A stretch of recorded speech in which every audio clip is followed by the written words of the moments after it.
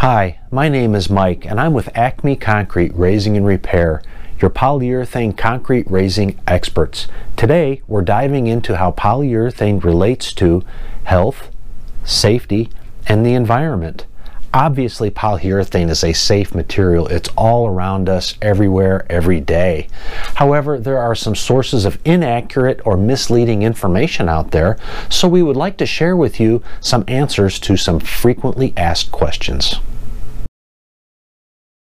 Is polyurethane foam hazardous? No. Cured polyurethane foam is not hazardous and it is not listed as a carcinogen. Manufacturer safety data sheets and independent testing all conclude this. But remember, hazards can be all around us. Sometimes when you least expect it. Sometimes things that you think would be hazardous aren't, and sometimes that you would think that are all natural and not hazardous are actually hazards.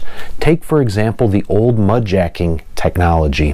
When a mudjacker would claim to utilize a cement type mixture to raise concrete, those operations could actually involve the use of a crystalline silica dust. Look it up online. There's all kinds of information about it. It's a naturally occurring thing in our environment, but yet it's a known human lung carcinogen.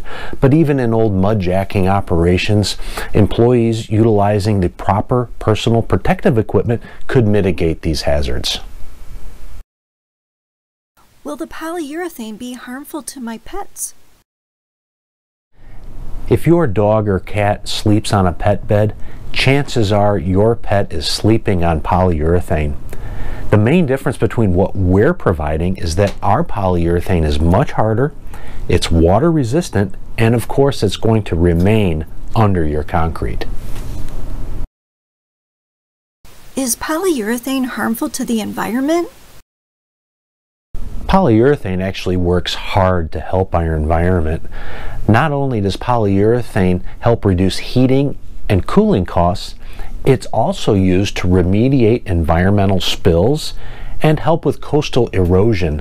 But more impressive is how it's used to actually encapsulate hazardous wastes, which helps with their safe management and long-term disposal. Are chemicals going to contact my soil? All of the ingredients that make up our polyurethane are actually mixed while it's still within our equipment. What ends up between your concrete and the subbase is a solid support structure that is inert and will not leach anything into the ground. Can I dispose of polyurethane at a later date? It's highly unlikely the need to dispose of our poly will ever arise. However, since our polyurethane is non-hazardous, just like foam cushions, mattresses, and padding, it can be safely and easily disposed of in a municipal landfill. Why do some contractors still offer mudjacking? Mudjacking materials are cheap, and the equipment is relatively easy to operate and maintain. Polyurethane, on the other hand, is an engineered material and naturally is going to cost more. Our polyurethane injection equipment is much more complex, and our employees require special training and materials. In short, it's just easy for them to stick with the old technology because that's what they know. However, some mudjacking contractors are making a move in the right direction by now offering polyurethane as for concrete raising, as well as repairing foundation cracks. What can you tell me about Acme Concrete Raising and Repair?